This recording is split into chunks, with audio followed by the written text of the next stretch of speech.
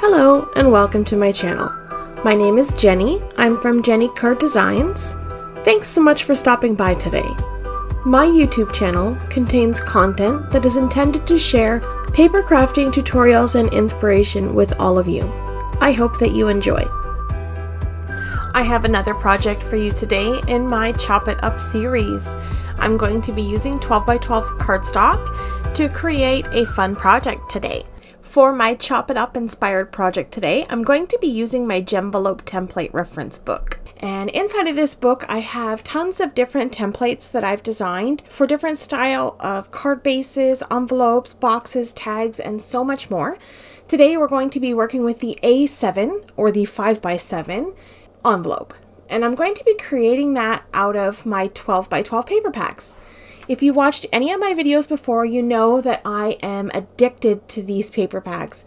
I have more than I could ever need, and if you notice, guys, this is a new one that I'm cracking into because I just can't help myself. And this book was full of beautiful designs, and I love the little snowman patterns and the entire theme. I just love it. Every year, Recollections comes out with a different variation of the Say Freeze patterns. Okay, so I'm just going to flip through this book and decide what I want to do. So I'm just kind of getting an idea of the different patterns inside this book. And then as I flip through, I'm kind of just getting a grasp of what sort of patterns I think will go together well so that I can select two types of pattern paper. And so far, this is what I've got. I'm going to use this craft snowflake and these beautiful Christmas balls. I'm going to be making two 5x7 envelopes. So after taking a peek at my template reference guide, it tells me that I need a sheet of cardstock that measures 8.5 inches by 11 inches in order to create this envelope. So I'm going to do just that. I'm going to take this 12-inch piece of paper, and across the 12-inch side, I'm going to cut at 8.5 inches, and then I'm going to rotate my cardstock and cut at 11. And then I'll end up with 3 pieces. And I'm just going to set those aside, and I'm going to do the same thing to my next pattern. The first cut I'm going to make is going to be at 8.5 inches, and then I'll rotate the cardstock, and then I'm going to cut at 11 inches. So this is going to give me 2 sheets of paper that measure 8.5 by 11, and then we've got a couple of good sized scraps left over, and we're going to incorporate all of these into our cards. So let's set this aside and go ahead and start working on the envelope. So I'm going to pull in my scoreboard, and I'm going to score one piece at a time, and I'm going to follow along the steps in my template reference guide, and it's going to tell me the measurements that I need to score and what parts to cut off. For step 1 and 2, we're going to use the scoreboard, and then for the rest of the steps, we're going to do some cutting. Okay, so let's start with the first pattern. Okay, I'm going to flip it over to the white side because I find that I'll get a better score when I score on both sides. So the first score mark I'm going to make is going to be at 1/2 inch. So I'm going to make sure my paper is nice and tight up in that corner, and I'll score at 1/2 inch. And then my next score is going to be at 8 inches. So we're scoring this across the 8.5 inch side, I should mention.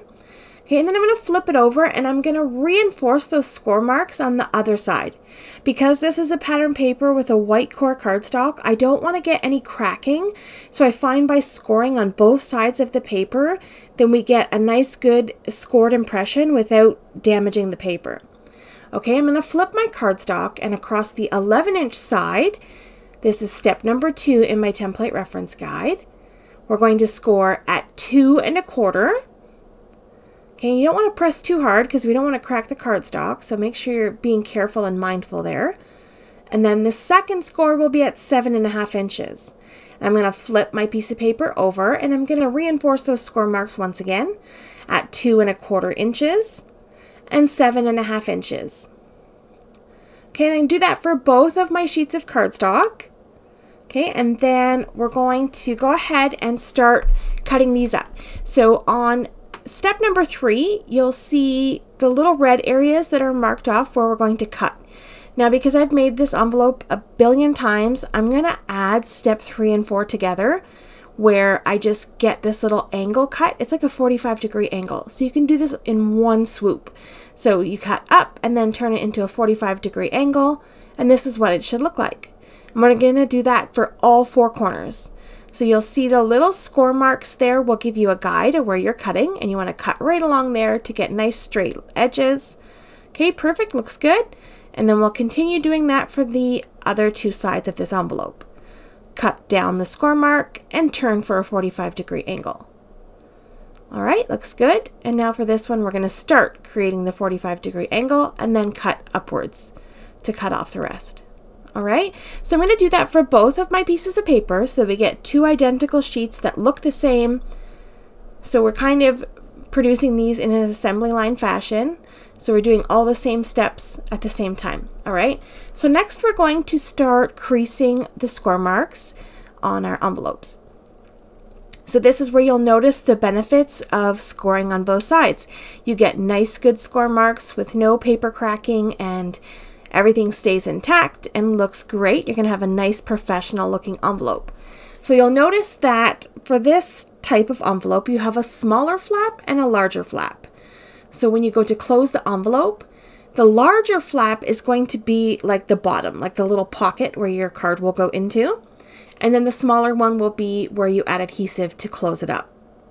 And now let's add some adhesive on that larger flap, just along the side where it's going to adhere to those little 1/2-inch scored pieces, if that makes sense. Okay, add a little bit of liquid glue here. You want something nice and strong that's going to hold up good. I find tape runner is good too, but sometimes in drier climates, the tape can kind of pop off and you don't want your mail coming apart. So just be safe and use some liquid glue to adhere this. Just don't overdo it because you don't want to glue your envelope shut from the inside. So just be careful and mindful when applying your glue. I'm going to use my bone folder to press in those edges nice and good. All right, and then I'm just going to check inside of my envelope to make sure I didn't glue it shut. It looks great. Perfect. All right, the next step for this envelope is to round the corners. I'm going to grab my corner rounder and I'm just going to use the 1/2-inch side on my corner rounder and round the corners on this envelope. It gives it a nice finished touch, a little bit of a professional look, and you've got this gorgeous handmade envelope. The 2 envelopes are identical. It's perfection. Super easy to make. We didn't really do anything complicated. We didn't need any special dies or tools or anything like that. Okay, now I'm going to add a little bit of adhesive to the closing flap of this envelope, and I'll just use double-sided tape and I'll put it on the very top of that flap. I'll leave the release paper on that so that when I'm ready to send this envelope in the mail, it'll be ready to close up. All right, now let's move back along to the template reference guide. In my book, I've given you the measurements as well for the different size matting layers for your cards. So for the A7, I'm going to be working with like either the 4x6 or the 4 1/4 by 6 1/4. I haven't quite figured it out yet. I'm just going to play around with these strips and kind of figure out what it is that I want to do. So I know that I'm going to mix and match these patterns. And so what I decide to do after playing for about a 1/2 hour, we need one piece that measures 3 1/2 by 4 and 1 1/2 by 3 1/2. After cutting your envelope, the piece that you're going to have left over is 3 1/2 inches by 4. So out of each piece of those, you're going to cut one piece that measures 3 1/2 by 4 and one piece that measures 1 1/2 by 3 1/2.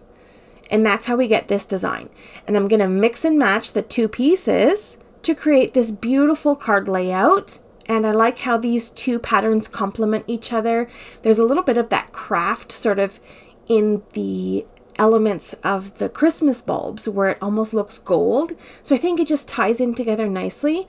So in order to just give a finishing touch to those 2 pieces of pattern paper, I'm going to apply a little foil strip.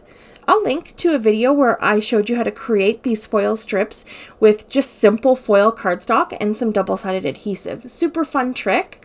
Okay, so I'm going to do that. And that's about all I'm going to do in terms of decorating. I've got this jennycarddesigns stamp set. This is a mini set that was free with a purchase from last month. I'll link in the description box down below the products that I used in today's video. So I'm going to use a scrap piece of pattern paper, and I'm going to use the jennycarddesigns slate ink. I find that the slate ink is not so dark black, and it kind of matches the Christmas bulb pattern, where it's not black, but almost like a smoky gray. I'm going to stamp those greetings with an acrylic block, and I'm going to trim them out and just get the simplest little greetings of the season. And I'm going to adhere that down right on that little foil strip where the transition of the pattern paper is.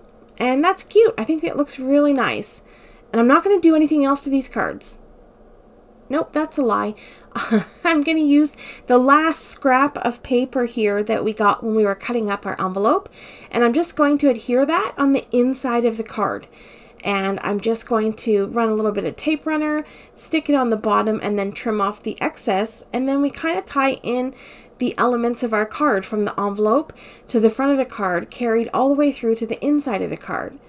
And then we have this beautiful coordinating set. I love the way these look together. Such a lovely, unique, one-of-a-kind Christmas card. All right, so what we have left are a couple of scraps. Now I'm going to show you what to do with these scraps so that we use all of this 12 by 12 paper. I think this is a great idea. So I'm just going to trim these down to make sure that they're both the same size. And what I'm going to do is turn these into 2 little Christmas tags. So for these tags, you can just leave them white on the back, or you can take the 2 scraps and glue them together to create 1 tag. But I'm not going to do that. I'm going to create something special. I'm going to grab my scissors. I've got these 2 pieces of cardstock stacked together, and I'm just going to create a little bit of an angle cut in the corner of my tag.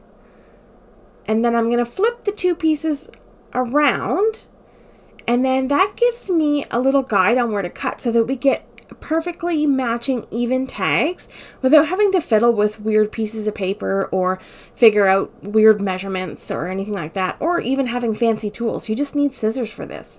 I love this little trick, and it creates a perfect symmetrical even looking tag every time.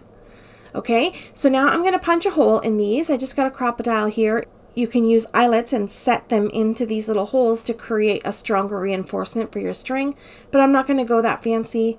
But I am going to go fancy with a string. I'm going to put some beautiful green and red string and some gold baker's twine and just make it look extra. I also added a little strip of that foil cardstock to my tag.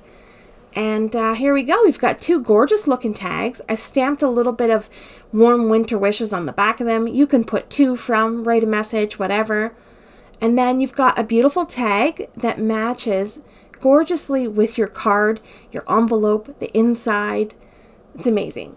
So I also had another idea for these little tags. If you had a gift card, I just cut one up and I have a piece of cardstock to make it look like a gift tag. And you could just tape it right to the tag, just like that. And then you have your little message or your to and from on the back, or you can tape it to the back, whatever you want to do, and then you can pop it into the card. And then slide everything into your envelope, and then there's your Christmas gift all set to go, and everything coordinates together nicely. I think this is a great way to use up that pattern paper and also use up those scraps so we don't have any leftovers hanging around, and we've got gorgeous projects in the end. So I hope that this video inspires you to pull out some of your 12 by 12 paper and make some really amazing Christmas projects and cards and designs and envelopes and all sorts of things. If you're interested in any of the products that I've used in today's video, including my Jen-Velope template reference book, you'll find it in the description box down below. My template book ships to Canada and US only, but the digital downloads are available for purchase worldwide. So I hope that you'll check that out. So coming up on screen are a couple of videos that I think that you may enjoy. Have yourself a lovely day, and I will see you in the next one. Bye!